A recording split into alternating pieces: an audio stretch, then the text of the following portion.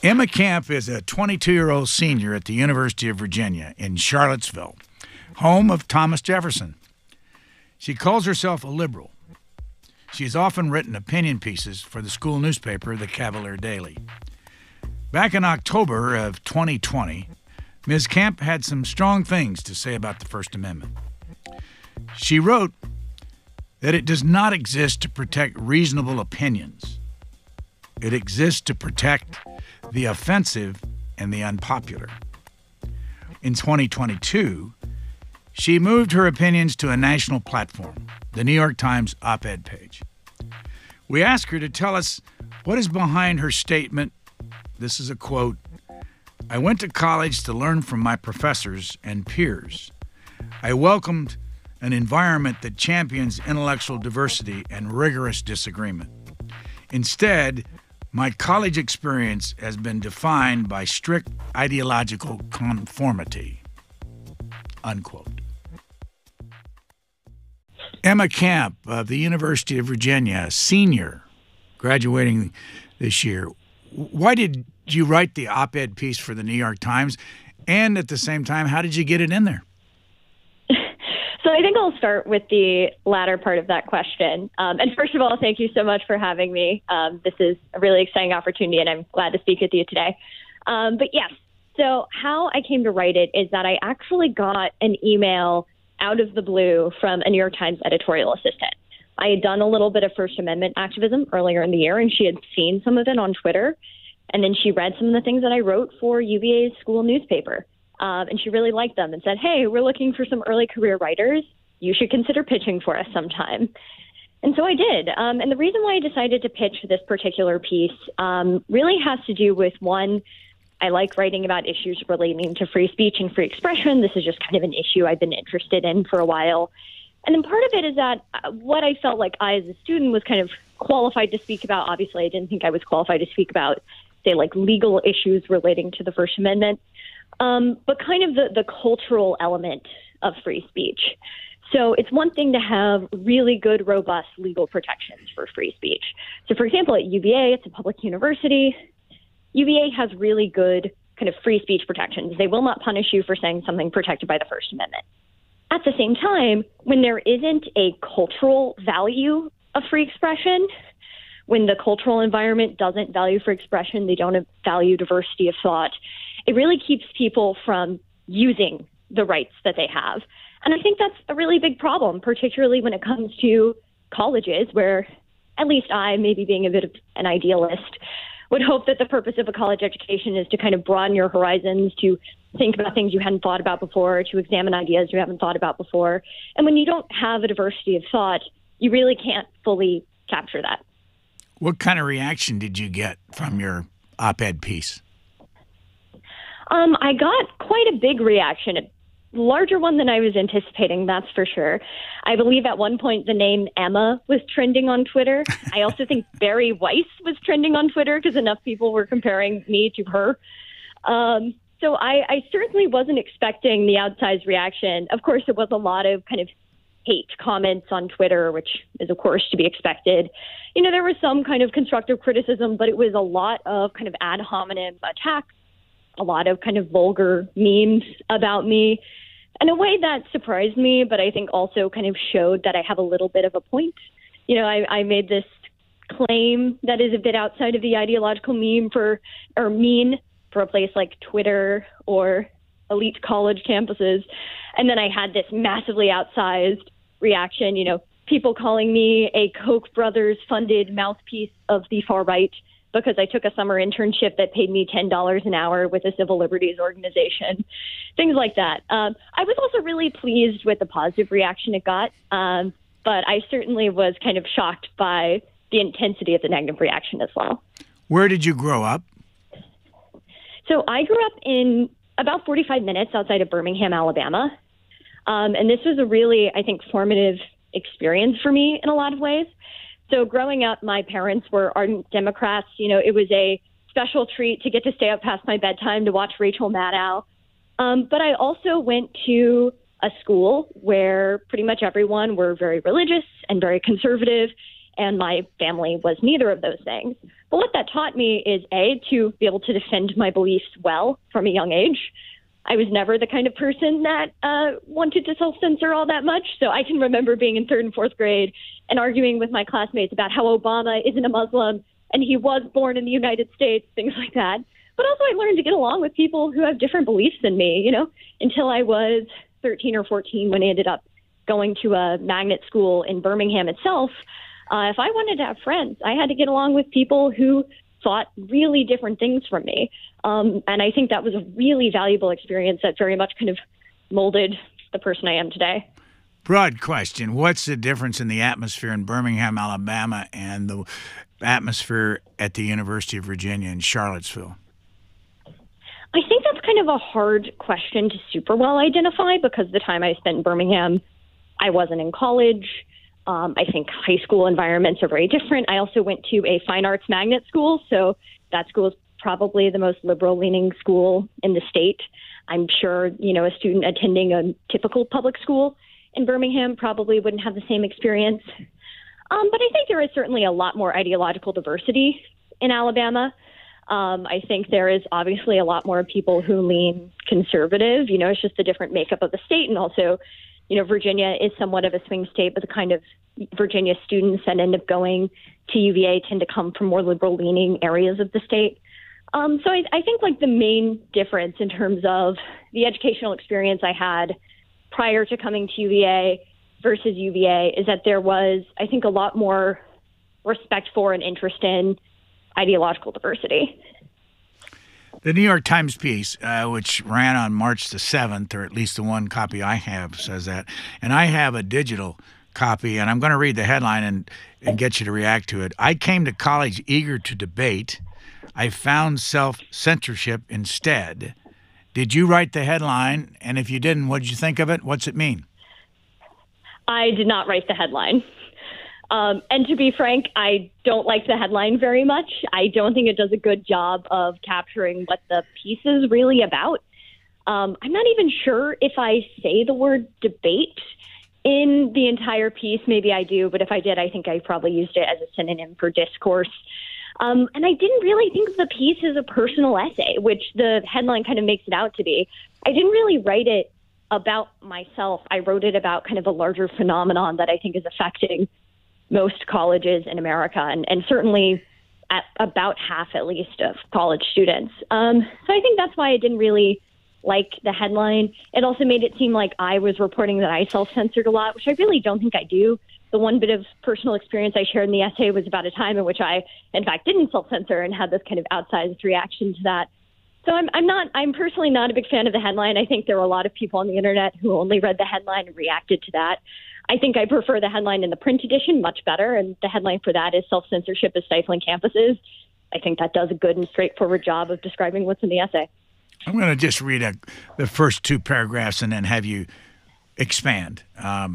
You start off by saying, each week I seek out the office hours of a philosophy department professor willing to discuss with me complex ethical questions raised by her course on gender and sexuality. We keep our voices low as if someone might overhear us. Hushed voices and anxious looks dictate so many conversations on campus here at the University of Virginia, where I'm finishing up my senior year. Explain what you're saying there.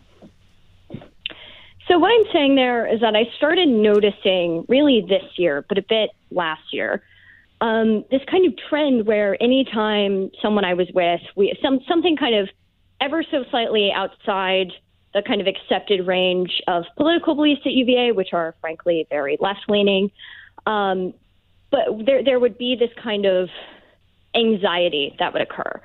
And we would talk about things that should very much well be within the Overton window. And then, I'd be talking with friends, and then all of a sudden they would start kind of looking over their shoulder, worried that someone would walk by and overhear us. And they would maybe start shutting their bedroom door.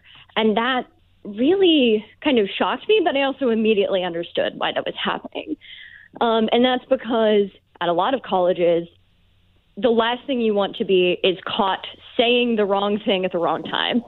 And of course, the huge problem with that is that if you're constantly worried about saying the wrong thing, you're inherently worried about thinking the wrong thing. And so what ends up happening is I think a lot of college students end up closing themselves off to kind of the range of ideas that they should be considering, which also makes them worse at arguing for the beliefs that they do have, right? If you hold a belief, but you have no idea what the arguments are for, what the reasonable arguments are for against it, you end up really struggling to defend the things that you hold to be true. And so I think that's just a really negative trend on college campuses. And I think it will end up affecting the ideological growth of college students, or intellectual growth of college students, rather. You refer to a fellow student by the name, you can tell me the exact pronunciation, Stephen Wiecek? Wiecek. Wiecek. It's W-I-E-C-E-K. Mm-hmm. Here's where your debate word is. Stephen Wiecek at our debate club. He's an outgoing, formidable first-year debater who often stays after meetings to help clean up. He's also a conservative. At the University of Virginia, where only 9% of students surveyed describe themselves as a strong Republican or weak Republican, that puts him in the minority. Why did you bring him up? Well, I was looking for a quote and a perspective of a student who is ardently conservative. The other student I interviewed identifies as liberal. I identify as liberal. And I kind of wanted to see what the environment is like for someone who has these even more explicitly unpopular beliefs. And so that's why I ended up talking to him. And he's a good friend of mine. He would always, I find him to be a very kind person. When I would, we have these meetings and there's often food. And even when he didn't have to, he would always stay and help me clean up and help me take out the trash. And I found that to be really wonderful. And I get along with him really well. And we also disagree on so much. Almost every time I meet him, we end up kind of arguing about something. But it's good faith arguing. It's arguing where we're smiling and laughing the whole time. And I think that's really important. And it really kind of saddened me, but didn't surprise me to see the kind of experiences that he's had at UVA, where he's really not been able to be the person he is around a lot of people for fear of this kind of social shunning. Is that, tell me why he feels that way and how much of that is self-censorship, as you referred to in your piece. I think why he feels that way is that's kind of the realities of the situation. I think for a lot of explicitly conservative students, there is very real and intense backlash for holding those beliefs. So a good example, there was a student at UVA named Nick Cabrera. He is conservative, and he was elected as a student council representative at UVA. And after it was revealed, I think he had a selfie with Marjorie Taylor Greene, I believe. Student council almost expelled him from student council. They tried to kick him out of the leading organization of students at the university for having the wrong set of political beliefs, which is mind-boggling, right? Someone who was duly elected by the students at UVA, the leading organization they failed, but very nearly expelled him from the organization. And so that's an example of kind of the heights to which conservative beliefs are punished at UVA. But even more kind of individually, I think that we have a tendency to view people as the sum total of their political opinions. And I think I used to think that at one point in my life too. But I think I realized the more friendships I made with people who believe radically different things than I do, that as it turns out, the thing that makes up who a person really is very rarely who they voted for and how they think the best way to handle certain political problems is. It's far more about how compassionate they are, how willing they are to listen, what kind of music they like, things like that makes someone kind of worthy of friendship. But unfortunately, I think an appreciation for that is, I think it's deficient in our culture as a whole. I think as humans, we have a nature towards tribalism, right? But I do think it is becoming more and more pronounced on college campuses, unfortunately. How often do you find microaggressions or trigger words on the University of Virginia campus making a controversial moment? Can you expand by what you mean by that question a little bit? Not really. I my producer is laughing here. The reason I ask it is that we hear these words relative to universities now that people are offended by certain trigger words and that microaggressions are a serious problem. And I'm looking for you, as someone who hasn't been in college for a lot of years, to describe what that environment's like today. So are you looking for me to say how often I see microaggressions happening, or kind of like quote unquote triggering things happening? Yeah, how often does this create a controversy at the University of Virginia, if ever? I think the things that create big controversies are usually not allegations of microaggression, so they have in the past.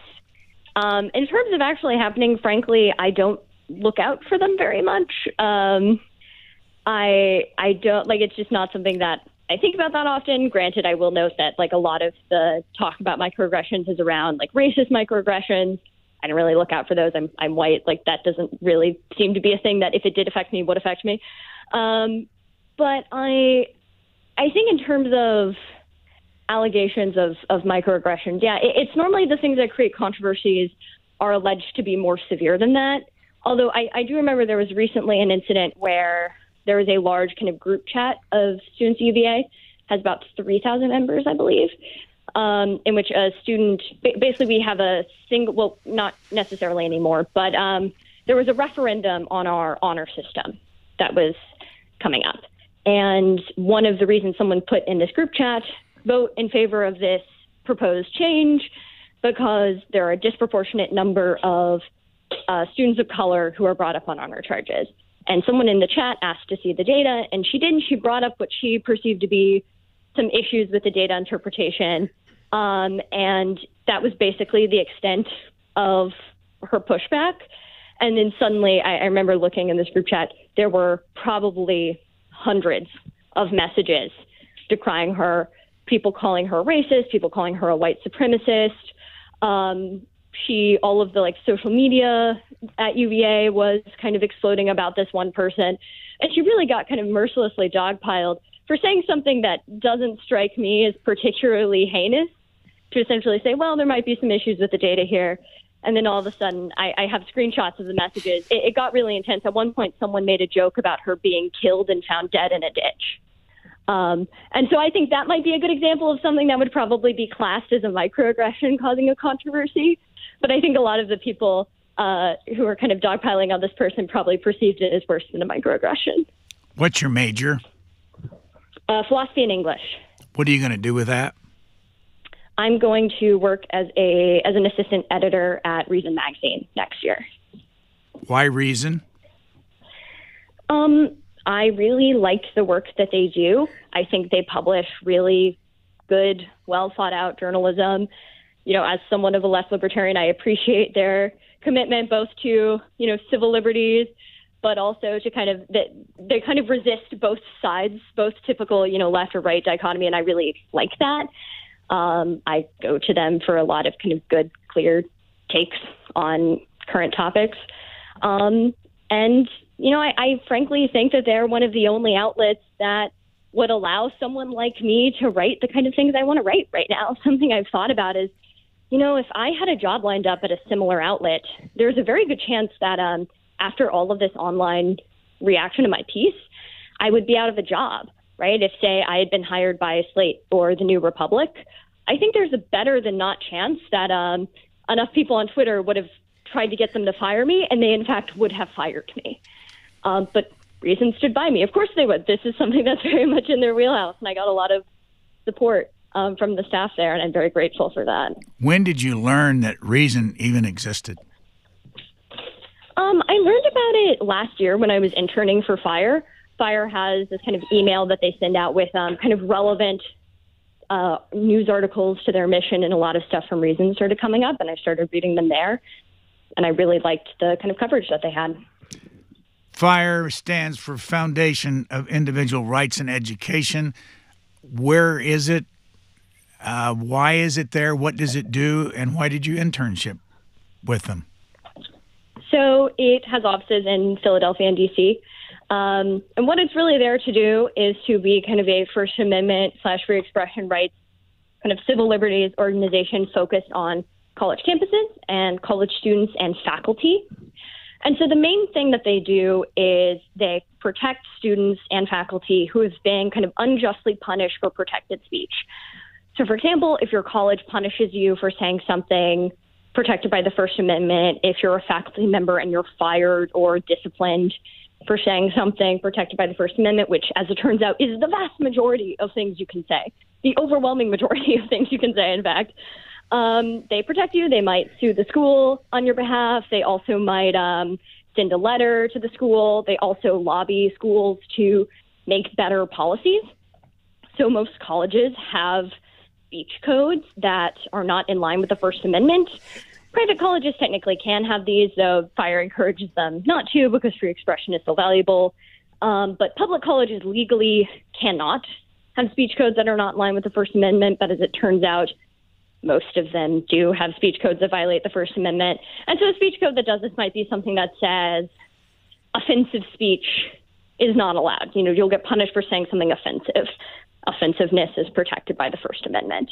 And so they do a lot of really good work in that realm. They also do some outreach to college students to kind of encourage them to, I suppose, fight the good fight.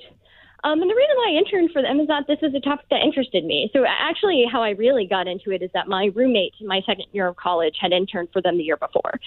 And we ended up talking about First Amendment issues together and realized that we had a lot in common. And so I went to, they kind of have student conferences, and I went to one of those and I got very into it, and it just became an issue that I cared a lot about. And so I applied for the internship last year and I got it. And it was a wonderful, wonderful experience. I'm sure you know about the Chicago statement on the First Amendment, but I'm going to read just a very small part of this. This is the University of Chicago. Because the university is committed to free and open inquiry in all matters, it guarantees all members of the university community the broadest possible latitude to speak, write, listen, challenge, and learn. It is not the proper role of the university to attempt to shield individuals from ideas and opinions they find unwelcome, disagreeable, or even deeply offensive. What do you think of that?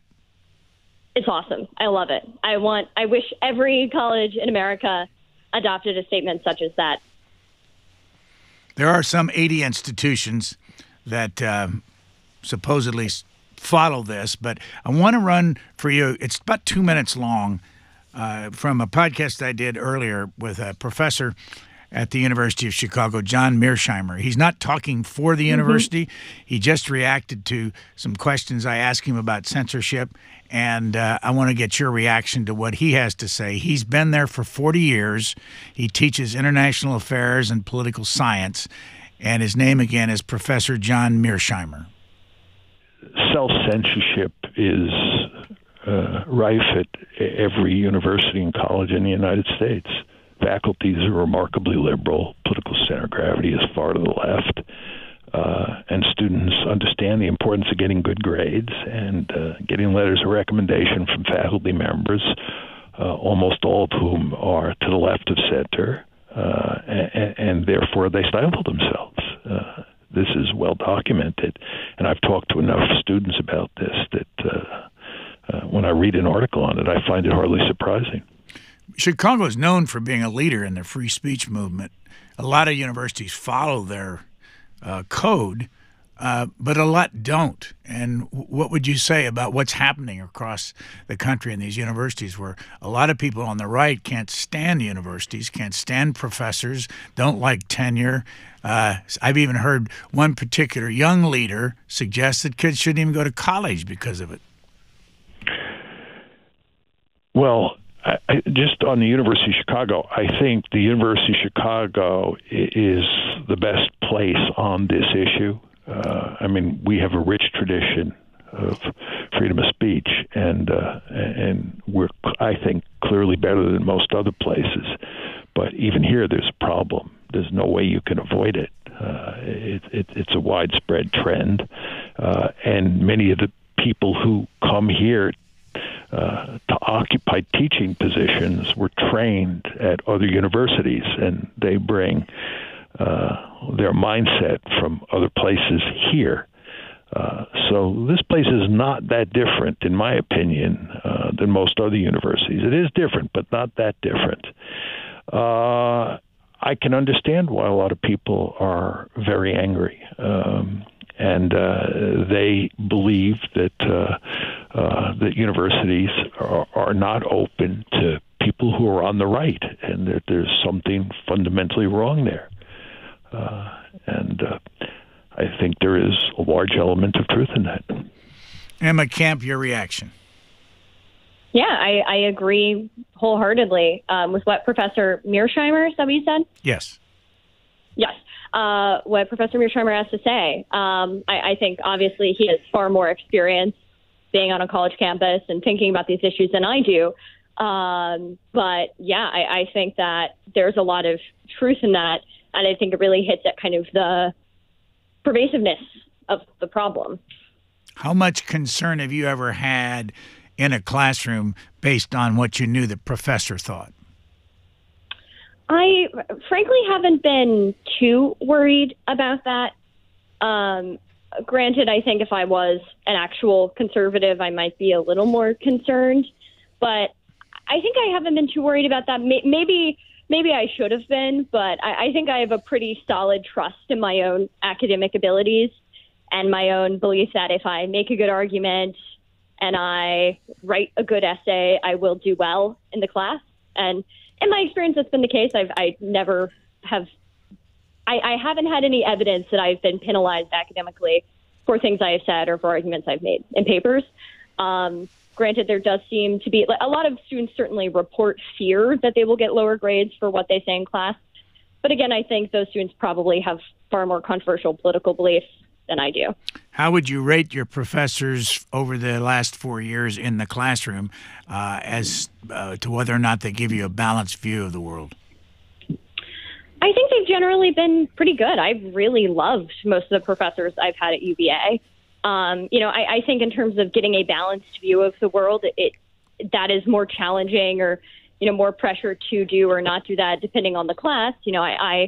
I concentrate in medieval and Renaissance studies in my English class. I don't think there's too much in a medieval literature class about, say, like modern political struggles that would somehow come up as being relevant. And so I think overall I've been very happy. This is an issue that, while I understand concern about it coming from professors, I think largely, at least in the way I've experienced it, is more of a problem with the culture of students in particular. I found that professors most of the time just want to teach. And if there is this kind of like outsized emotional reaction to something in their class, and again, this is just my experience with the professors that I've had, they mostly just want to get back to the topic at hand. But of course, I understand there have certainly been reports of that not necessarily being the case, but I think I've been very fortunate to have a lot of really wonderful professors at UVA that I was very lucky to have.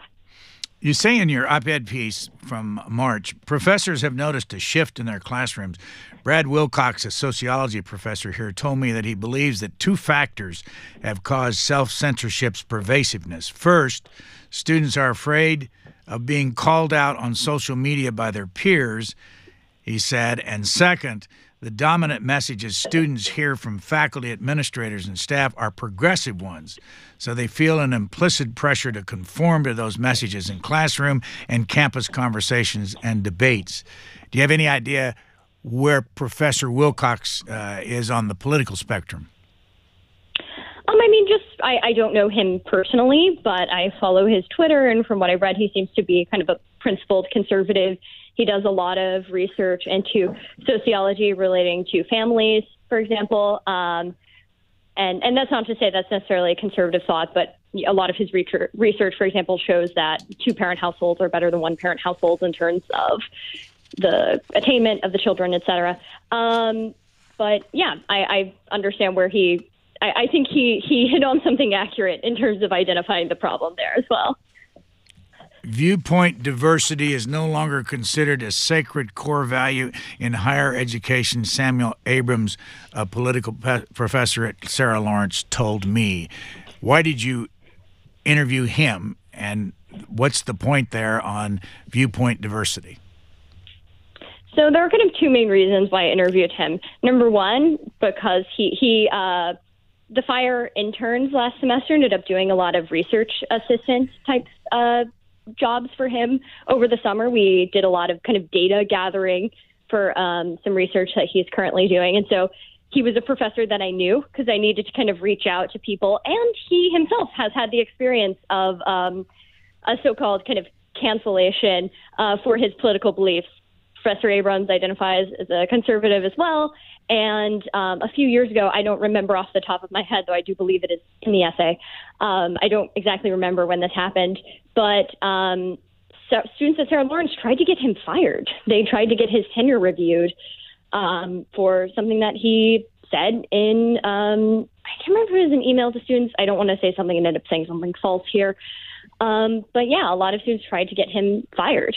And thankfully, that ended up not happening, but he got kind of the milquetoast, the way he views a lot of kind of milquetoast support from the administration. And so I both wanted to talk to a professor who is interested in these kind of free speech issues. He writes about it a lot. He studies it a lot, kind of especially in relation to campuses. But it was also particularly valuable to speak to someone who experienced this exact kind of thing firsthand.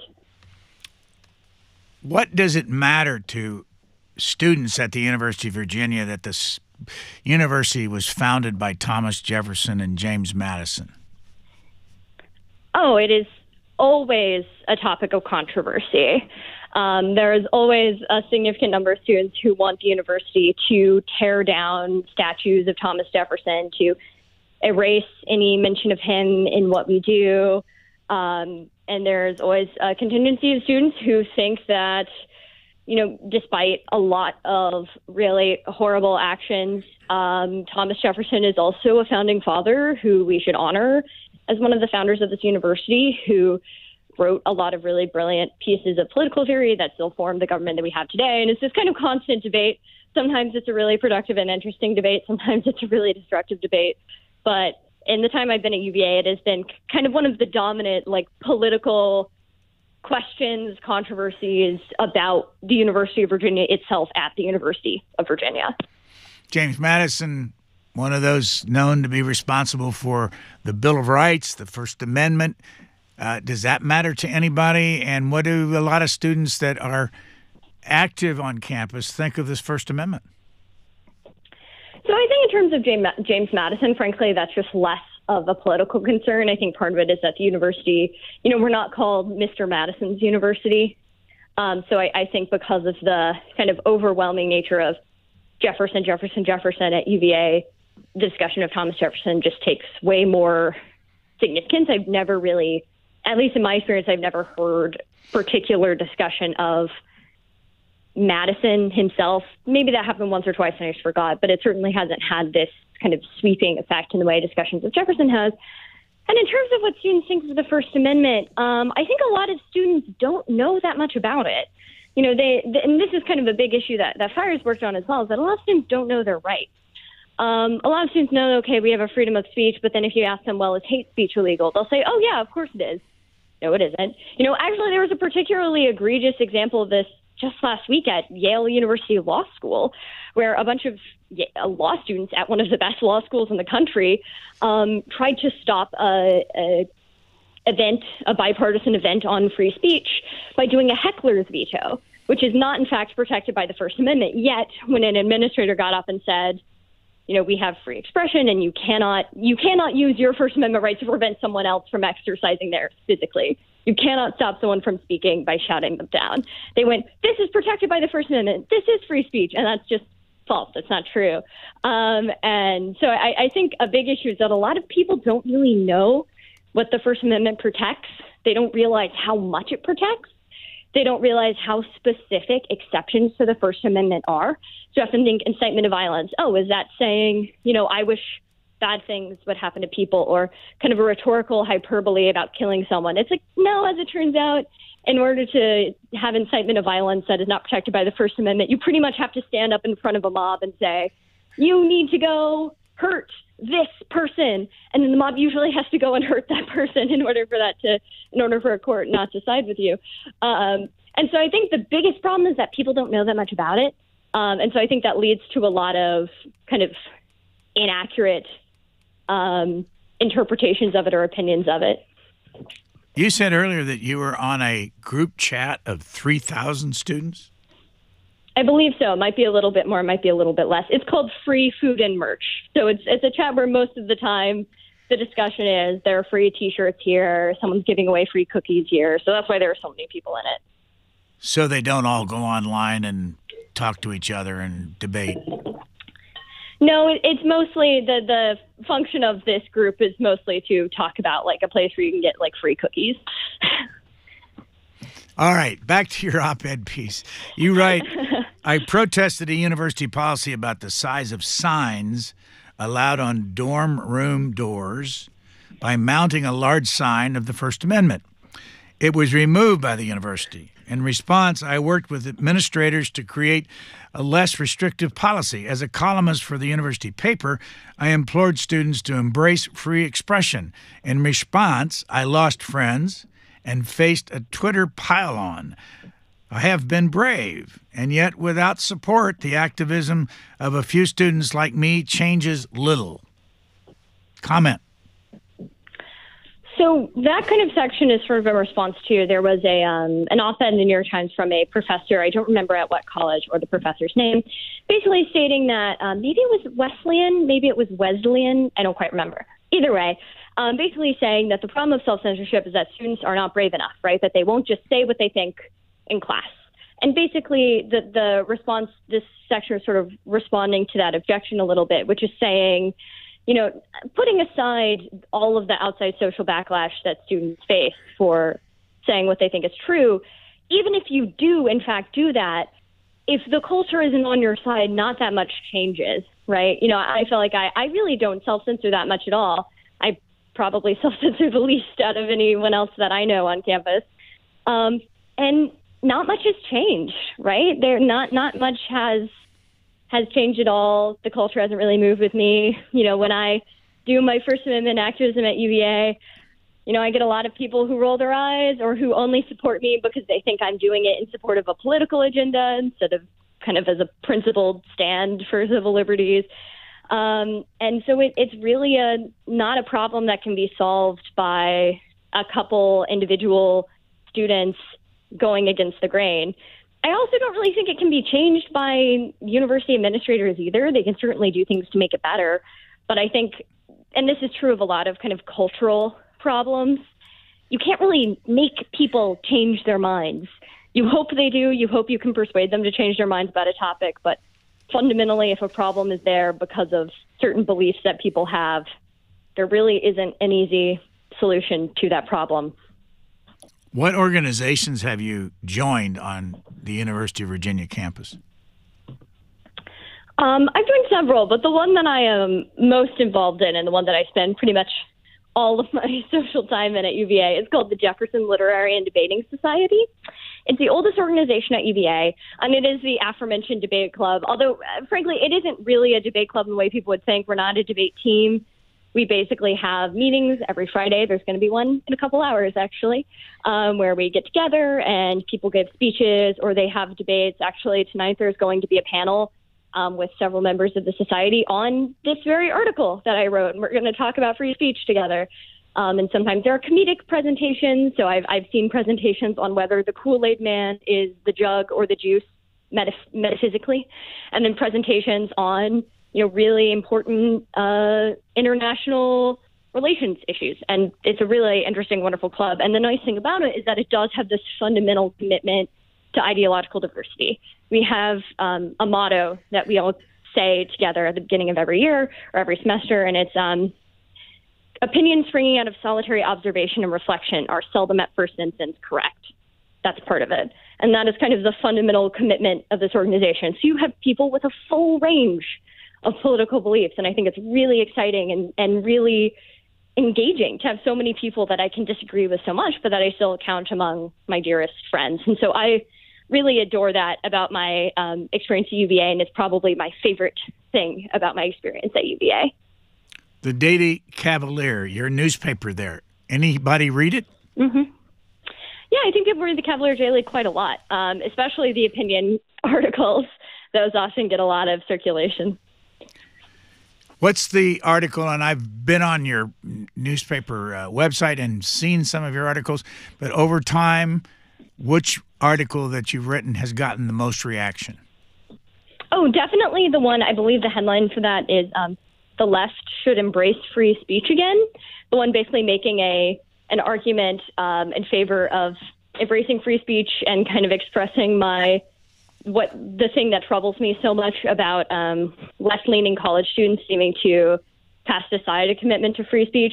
That one got a lot of attention, got a lot of negative attention, but I very much stand by what I said there. You know, I think especially among kind of leftists who really are kind of going against the grain of kind of the popular Democrat-Republican dichotomy, I don't really understand why someone who has any sort of vaguely radical political belief wants the government to have the power to decide whether or not they can say what they believe to be true.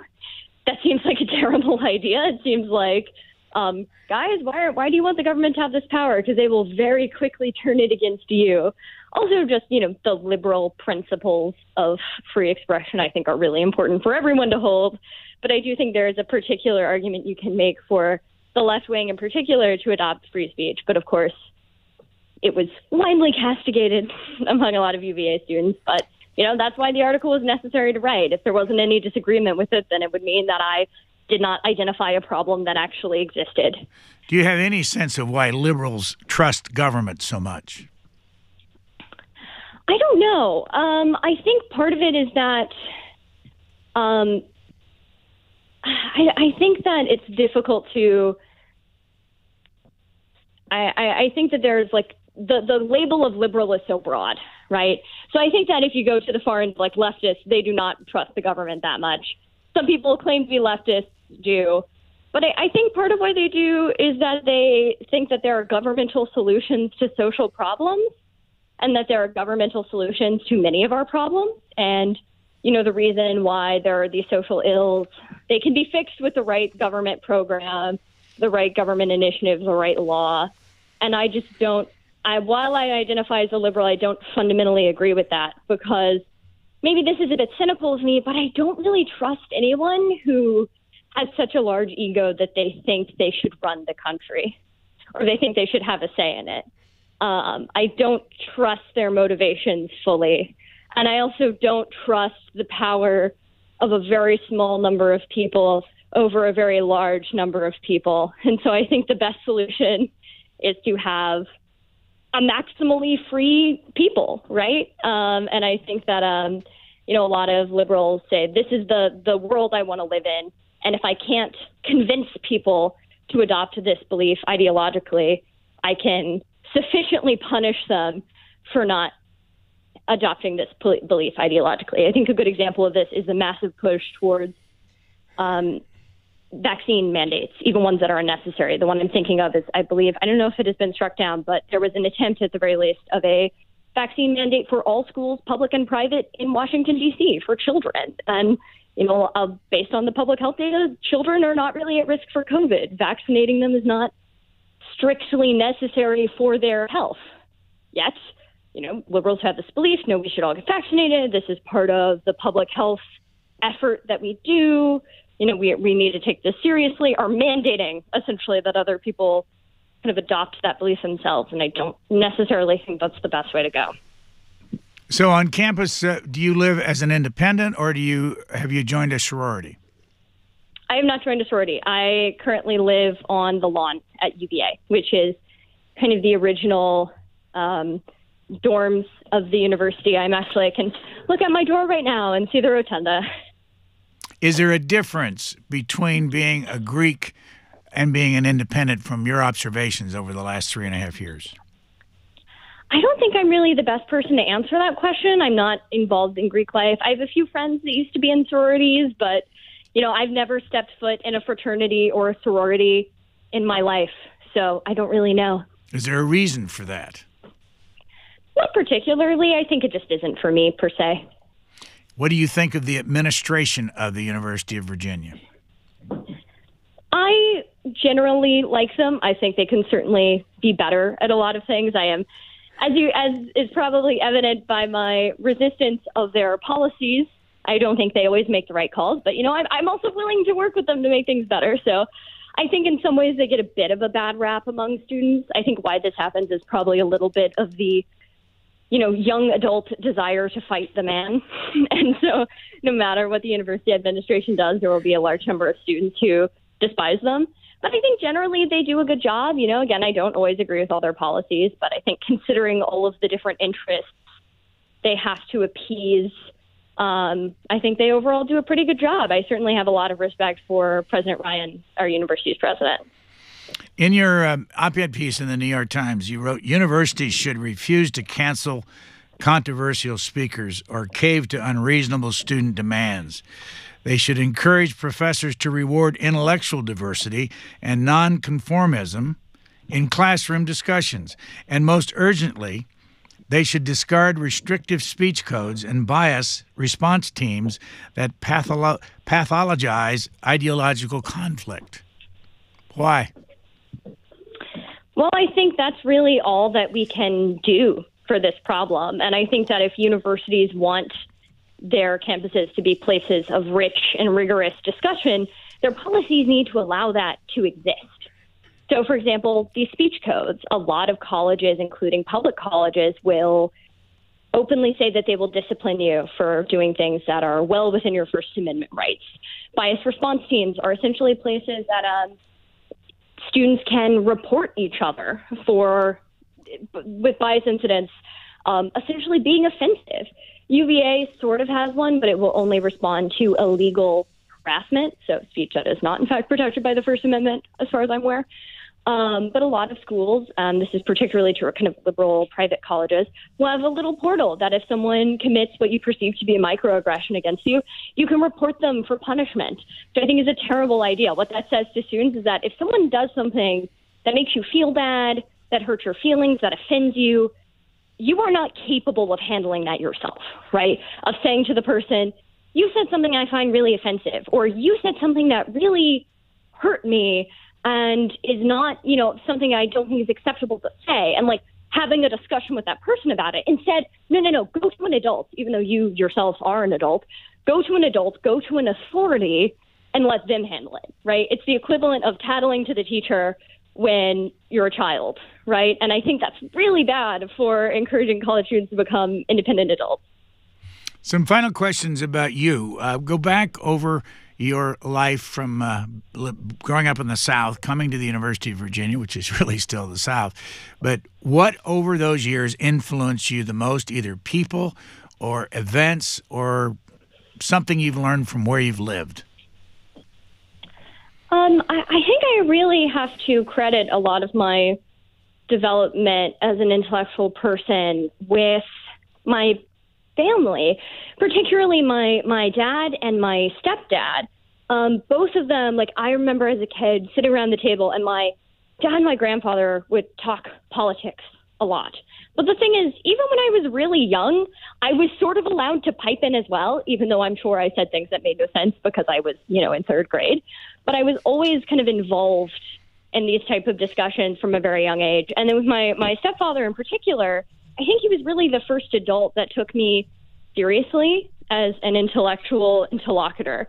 I remember he would drive me to and from school, and we would sometimes have, he was a philosophy major as well, and we would have these long, protracted debates where, he didn't go easy on me because I was in eighth grade. We really had these really rich, interesting arguments. And I sometimes got a little bit upset from them because, I was young and I didn't quite know how to handle someone disagreeing with me fully yet, not in the way that I do now. But you know what? I learned to deal with having these disagreements that sometimes upset me a bit. And it's so funny, we'd walk in and we'd be kind of arguing, and my mom would go, "Oh, you guys stop fighting." And we'd both go, "We're not fighting." And it would be these wonderful, I have very good memories of these things. And so I really credit, and I'm really thankful that I had family, particularly my dad and my stepdad, who treated me as kind of serious interlocutors from a young age. And I think it prepared me more than most to be able to handle and have kind of rich discussions on a wide range of topics. Best political book you've ever read?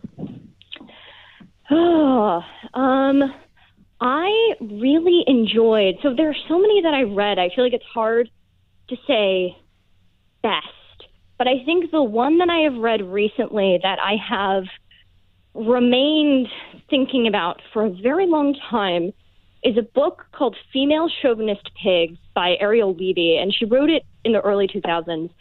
But it's sort of about, so I'm a women's studies minor, and it's sort of about this development in feminism that has gone basically in which what is now labeled as feminist is women kind of treating themselves as sexual objects, and that being perceived as empowering, whereas kind of old school feminism would find that kind of horrifying.